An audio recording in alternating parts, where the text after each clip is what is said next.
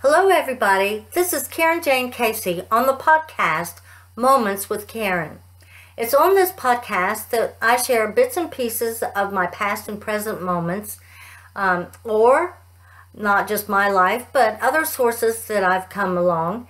And the whole purpose is for us to learn something, to have helpful information, entertainment, encouragement, and to find joy in our lives. Well, Merry Christmas. Today is Christmas, and my episode topic is It's About Christmas. Many of us are celebrating Christmas today. So again, Merry Christmas.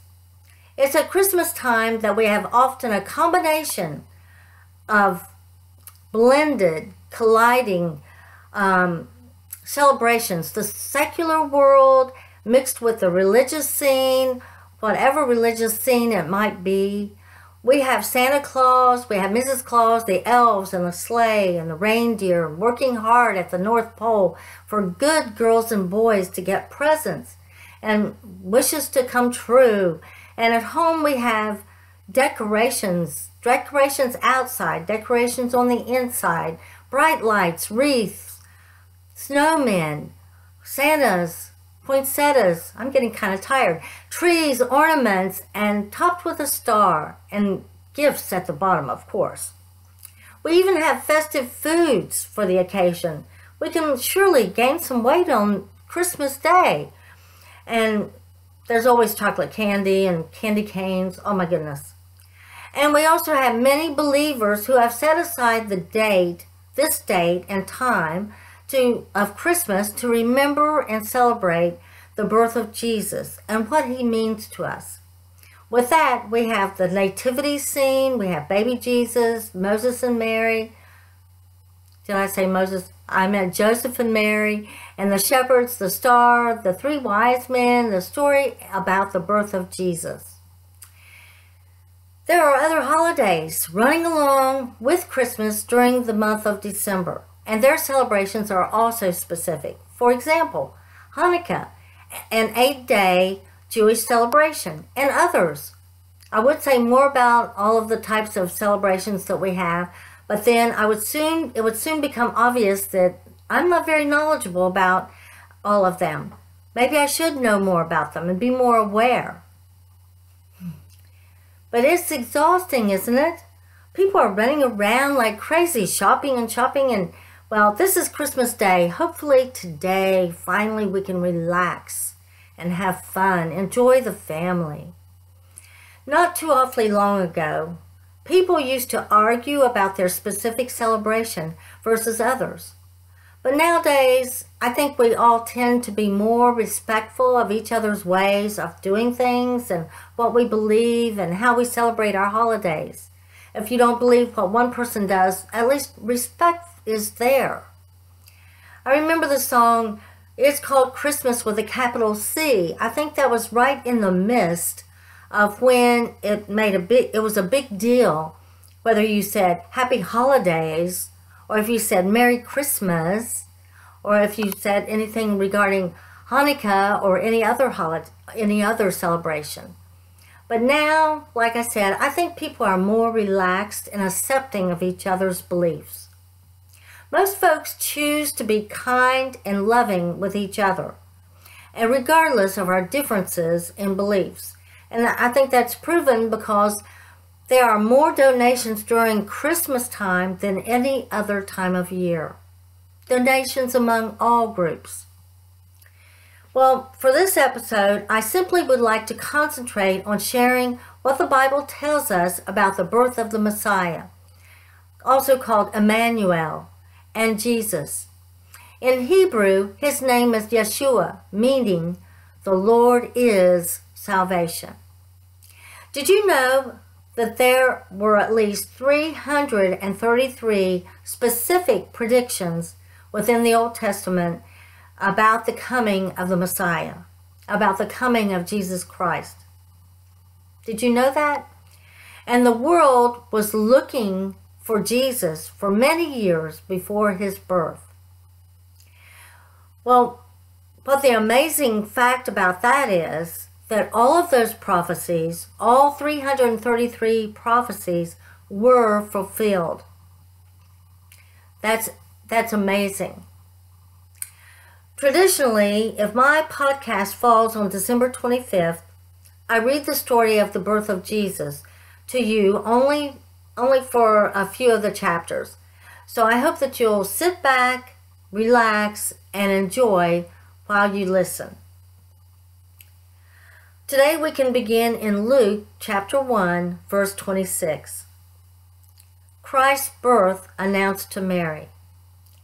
Now in the 6th month, the angel Gabriel was sent by God to a city of Galilee named Nazareth, to a virgin betrothed to a man whose name was Joseph, of the house of David. The virgin's name was Mary. And having come in, the angel said to her, "Rejoice, highly favored one, the Lord is with you. Blessed are you among women." But when she saw him, she was troubled at his saying, and considered what manner of greeting this was. Then the angel said to her, "Do not be afraid, Mary, for you have found favor with God. And behold, you will conceive in your womb and bring forth a son, and shall call his name Jesus. He will be great and will be called the Son of the Highest. And the Lord God will give him the throne of his father David. And he will reign over the house of Jacob forever. And of his kingdom there will be no end." Then Mary said to the angel, "How can this be, since I do not know a man?" The angel answered and said to her, "The Holy Spirit will come upon you, and the power of the Highest will overshadow you. Therefore also, that Holy One who is to be born will be called the Son of Man. Now indeed, Elizabeth, your relative, has also conceived a son in her old age, and this is now the 6th month of her who was called barren. For with God nothing will be impossible." Then Mary said, "Behold the maidservant of the Lord. Let it be to me according to your word." And the angel departed from her. Luke 2, verses 1 through 20. Christ born of Mary.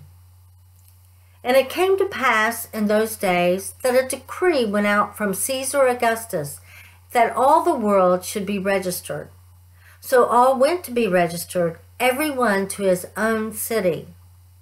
Joseph also went up from Galilee, out of the city of Nazareth, into Judea, to the city of David, which is called Bethlehem, because he was of the house and lineage of David, to be registered with Mary, his betrothed wife, who was with child. And so it was that while they were there, the days were completed for her to be delivered. And she brought forth her firstborn son, and wrapped him in swaddling clothes, and laid him in a manger, because there was no room for them in the inn. Glory in the highest. Now there were in the same country shepherds living out in the fields, keeping watch over the flock by night. And behold, an angel of the Lord stood before them, and the glory of the Lord shone around them, and they were greatly afraid. Then the angel said unto them, "Do not be afraid, for behold, I bring you good tidings of great joy, which will be to all people. For there is born to you this day in the city of David a Savior, who is Christ the Lord. And this will be the sign to you. You will find a babe wrapped in swaddling cloths, lying in a manger." And suddenly there was with the angel a multitude of heavenly hosts, praising God and saying, "Glory to God in the highest, and on earth peace, goodwill towards men." So it was, when the angels had gone away from them into heaven, that the shepherds said to one another, Let us now go to Bethlehem and see this thing that has come to pass, which the Lord has made known to us. And they came with haste and found Mary and Joseph and the babe lying in a manger. Now when they had seen him, they made widely known the saying which was told them concerning this child. And all those who heard it marveled at those things which were told them by the shepherds. But Mary kept all these things and pondered them in her heart. Then the shepherds returned, glorifying and praising God for all the things that they had heard and seen as it was told them. Well, you'll need to go further yourselves reading to get the complete story, including about the 3 wise men who followed the star to come and worship baby Jesus. As wonderful as the birth of Jesus was, he did not come to the world simply to fulfill prophecy. There was so much more to his birth. While on earth, he taught us everything we need to know about our Heavenly Father, about the character of Jesus himself, and about the Holy Spirit. He taught us our way to receive salvation and about spending an eternity with him. We have choices to make. We can decide to turn to God directly. Tell him that we believe in Jesus. We believe in his birth, his crucifixion, and his resurrection. We can accept him as our Lord and Savior. And I encourage you to read the Word of God for your answers, especially I would begin with the book of John in the New Testament.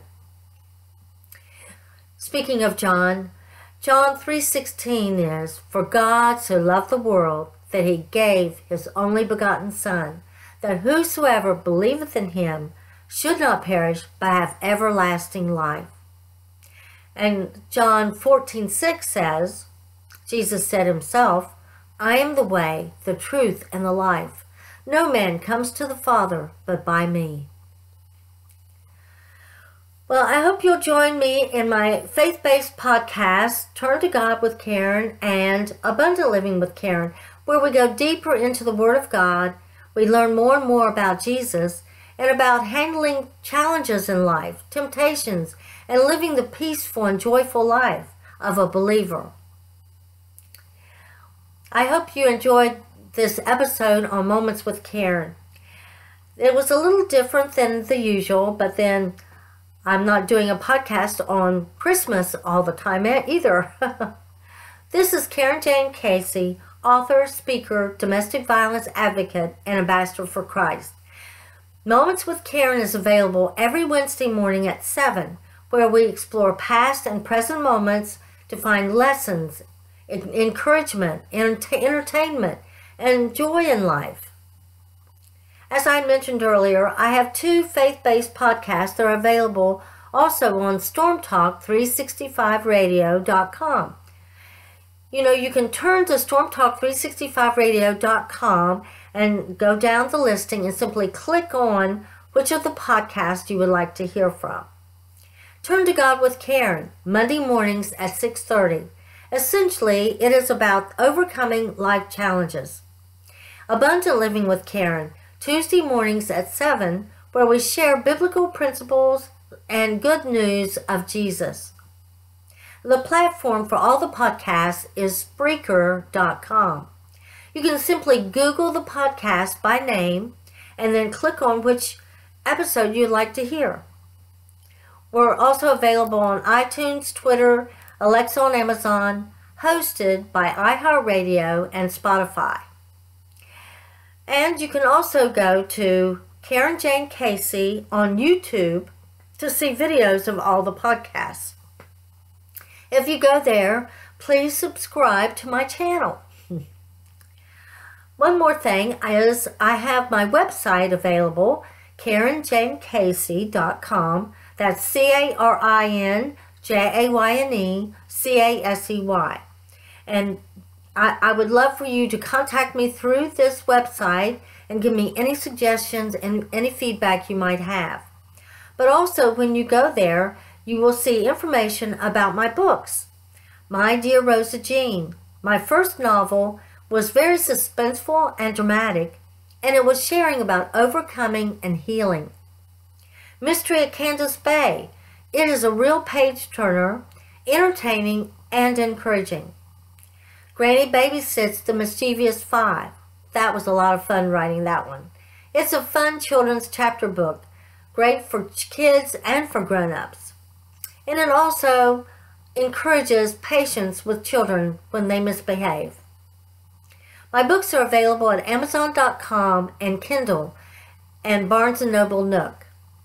Also, when you go to my website, you will find valuable information and statistics about overcoming domestic violence. Well, thank you and Merry Christmas.